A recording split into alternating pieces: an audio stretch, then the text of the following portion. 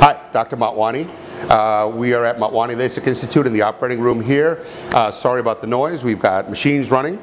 But we're going to talk today about astigmatism and whether it can be corrected via laser vision correction and whether you're a candidate if you have astigmatism. The short answer is yes. You've always been a candidate. We've been able to treat astigmatism with laser vision correction since 1998. Where this myth came along, we don't know. That because you have astigmatism, you're not a candidate for laser vision correction. That's nonsense. Astigmatism is likely the best way to treat it.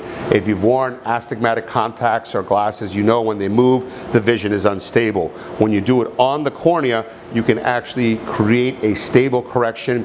The most accurate correction, we believe, is with topographic guided ablation with the Contura system, because the astigmatism is actually processed as part of the computer system. We don't just get it from you telling us 1, 2, this is better, that's not.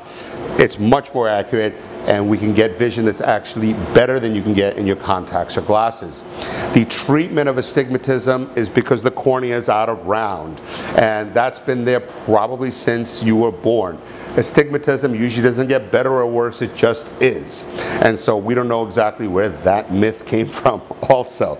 It gets better or worse if the measurement is incorrect, or if you just took out your contacts and it's causing corneal molding, or if the contacts break down your epithelium, or very frankly, the only time but those are temporary reasons. The real reason why it can change is a disease process like keratoconus or something like that, and that's not very common. In most patients, the astigmatism is there and doesn't change. And probably about 95+% of patients have astigmatism. In fact, we rarely treat someone that doesn't have some level of astigmatism here. Almost everyone does. Why? Because you were made in a womb. You were not made in a machine. That cornea is always a little out of round. You're a biological entity.